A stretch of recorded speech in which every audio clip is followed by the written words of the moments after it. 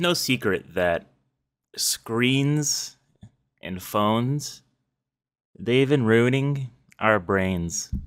And me and everyone else have been accepting it with open arms, as doing something like reading is outdated to some people. Well, not me. I love reading, but you know what I mean. And our attention spans have been demolished.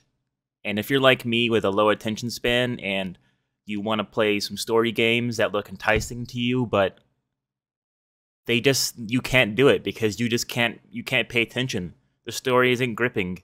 You lose track, your mind races. Well, I just felt like talking about some games that really kept me engaged the entire time and that I actually finished. So let's get into it. Number 1! Disco Elysium is an isometric game, an RPG at that just lets you do whatever you want, really. And there's tons of ways you can do it. You're a drunk detective that just woke up in a hotel and needs to find, with his partner Kim, why there's a hunged man in the middle of this city. And there's a lot of stuff. There's worker strikes going on, you know, the classic murder, you know, the classic bullying, the classic beating people up. The combat is based on dice rolls. You know, try to play this one without going back on your save. Just play through it. The writing is some of the best I've ever seen ever, and just looking at footage makes me want to play it all over again. Damn. Take that attention span. As we take a quick break after game 1, we seem to be saying the word a lot, so we will try to tone it down, but I honestly think I'm just gonna keep saying it because that's who I am. Number 2? Smiley face. Elden Ring. Wow, Elden Ring. Not a game about old people, or about rings, really. I didn't even wear a ring playing it, but it was still great to me. Even I just kept dying over and over and over again, so I think my low attention span was just so mad half the time that it wasn't allowed to be distracted. So I think that's one of the reasons, and the fact that a random NPC wasn't just following me around telling me what to do, that was nice. So thanks, Elden Ring. Keep it up.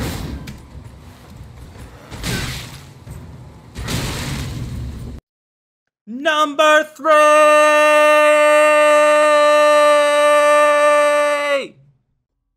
Bloodstained Ritual of the Night.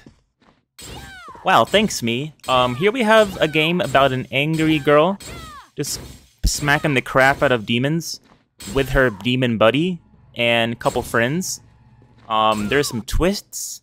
The story's not bad, but the great thing about being able to pay attention in this game is you just get to use so many different weapons and abilities to just destroy people. It's so fun, and you just find random rooms.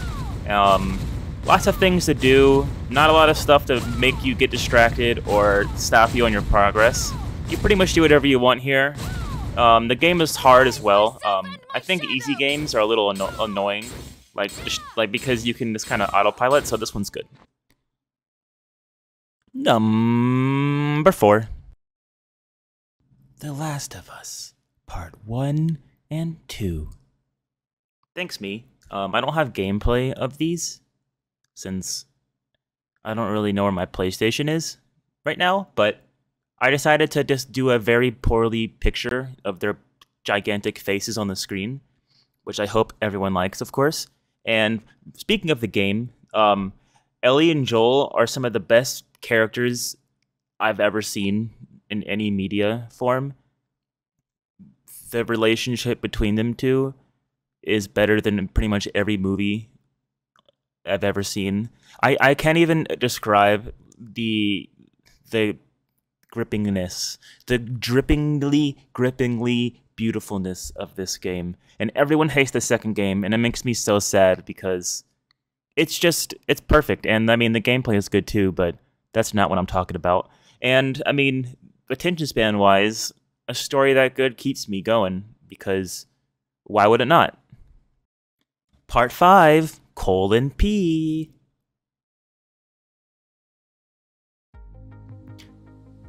Tunic. Tunic was a game released this year. It had been announced a long time ago, and honestly, the art is just perfect to me. It's like a little Soulsy-like game, which I hate the word Soulsy-like, but it is, I guess. Not a lot of story, but the story that's there is, I think it's great. They made up their own little language, and what really kept me not distracted from this game is you look for pieces of like an old game guide book that you'd find like back in the day, and they have their own little language in there, and that can really help you look for like clues in the game. It's great, and the gameplay is great. It's fun just rolling around and hitting stuff, hitting some bushes, hitting some trees. Everything was great. No hand holding. I give Tunic a pay attention out of 10. I have nothing else to say, and this video is just me rambling because it's fun. Thank you to my ones of followers and subscribers out there, and I hope everyone has a blessed Monday, Tuesday, Wednesday, Thursday, Friday, Saturday, Sunday, whichever day it is.